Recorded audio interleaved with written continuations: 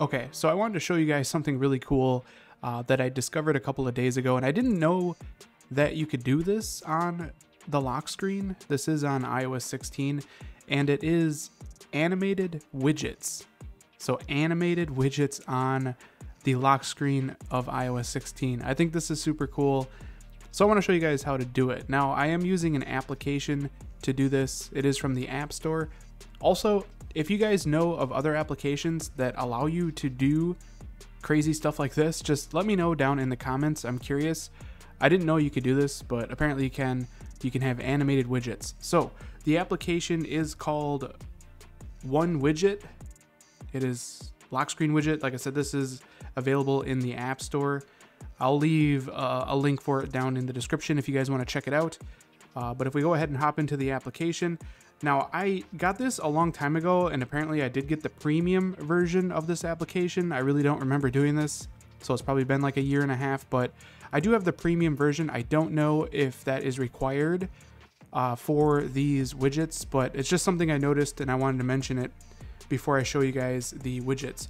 But here are the different widgets you can have on the lock screen, which is pretty cool. And if you look at them, you can see that they are animated, which is really quite cool in my opinion.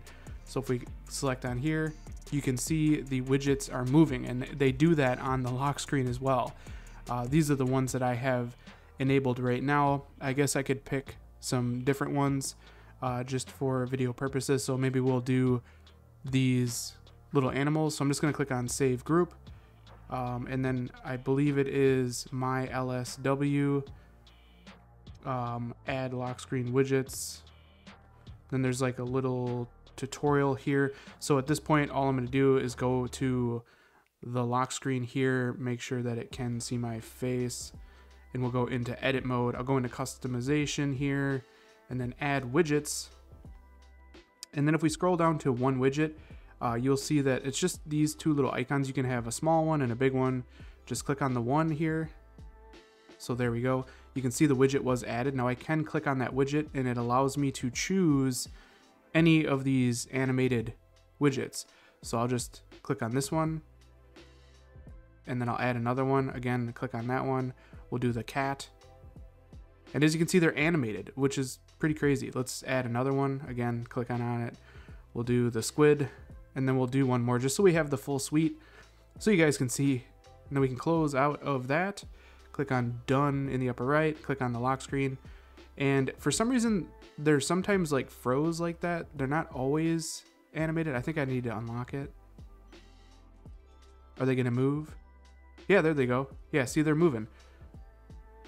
So it stops when your screen locks, but as soon as you unlock it, you can see they start making their animations again.